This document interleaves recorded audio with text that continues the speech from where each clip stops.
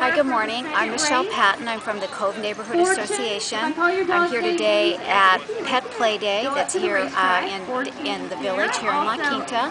I'm here today because we're partnering with Village Park Animal Hospital to support their day, and we're here to really educate people regarding taking your dog out on trails and the necessity, even when we're out in nature and in open spaces, we need to have our dog on leash and we need to pick up after our dog.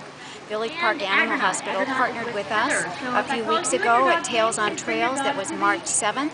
Very successful event. Again, raising people's awareness about how we need to care for our pet out in open spaces. So that Tails on Trails event will be an annual event now, so mark your calendar for March 26, 2011. So we're here today having a great time with dogs, and I'm here to pass out some flyers from our Tails on Trails event, really about, once again, picking up after your dog, having your dog on leash, and all the reasons why this is good for your dog, good for the community, and good for everybody.